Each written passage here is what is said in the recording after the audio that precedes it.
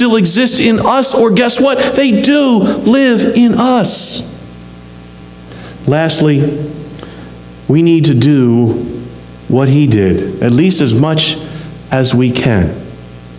And what do we see that Jesus did in our passage? He preached peace. He preached peace to those who were far away and preached peace to those who were near. That's what he did, to bring people together and to reconcile them through his body on the cross. He preached peace. He taught peace. He lived peace.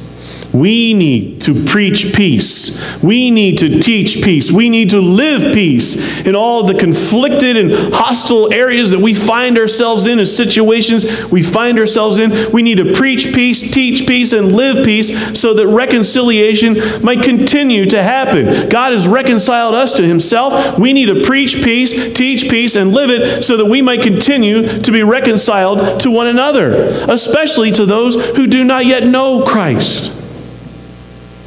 This is what we do because of this amazing scripture that we have today. I would just close with this thought for you. If we go back to the image that I first gave you, that MASH signpost, close your eyes and picture the MASH signpost. At the end of the series, they had that big final movie. And if you watch that movie, you'll see throughout the movie there comes a point. Different characters take down the boards on the sign. They take down the boards on the post to take them with them, because finally they were going home.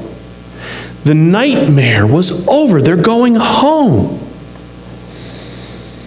They took those down, not because of anything that they did, but because peace came from on high.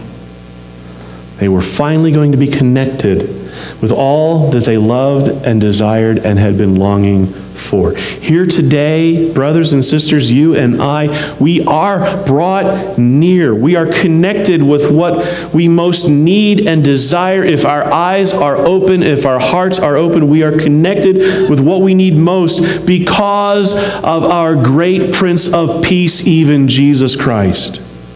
He reconciles us to himself and to the Father and to the Holy Spirit so completely it fills us. See it, give thanks, and go in peace. Amen.